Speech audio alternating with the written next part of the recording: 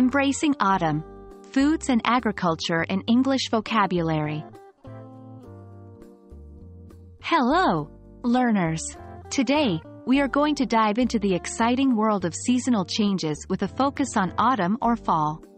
Specifically, we'll be discussing seasonal foods and agriculture associated with this colorful and bountiful season. This vocabulary will not only enrich your English language skills, but also give you a taste of the variety and cultural richness of autumnal harvests around the world. Autumn, also known as fall, is a season of harvest. The weather starts to get cooler and the leaves on trees change color and fall.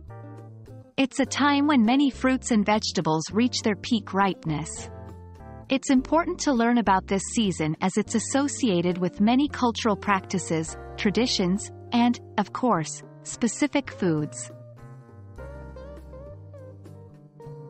As autumn rolls in, you'll often hear about pumpkins, apples, pears, sweet potatoes, and squash. These are all autumnal fruits and vegetables that are harvested during this season.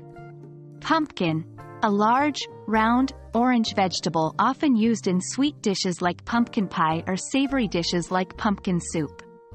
Apple, a round fruit that comes in many varieties and can be sweet or tart. Often used in pies, cider, or eaten fresh. Pear, a sweet, juicy fruit that can be green, yellow, or red. Can be eaten fresh, baked in desserts, or canned for later use. Sweet potato, a starchy, sweet root vegetable often baked, fried, or used in pies. Squash, a family of vegetables that come in a variety of shapes, sizes, and colors. Includes varieties like butternut squash, acorn squash, and spaghetti squash.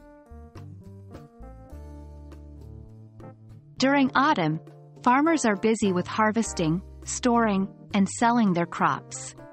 Here are some common terms related to fall agriculture. Harvest, the act of collecting ripe crops from the fields. Store, to keep, especially food, for future use, often in a specially prepared area like a root cellar. Crop, a plant or plant product that is grown by farmers. Orchard, a field or farm where fruit trees are grown. Farmers market, a public market where farmers sell their fresh produce directly to consumers. Thank you for joining us in this exploration of autumn foods and agriculture. By understanding these seasonal changes, we can enrich our vocabulary and gain insights into different cultures.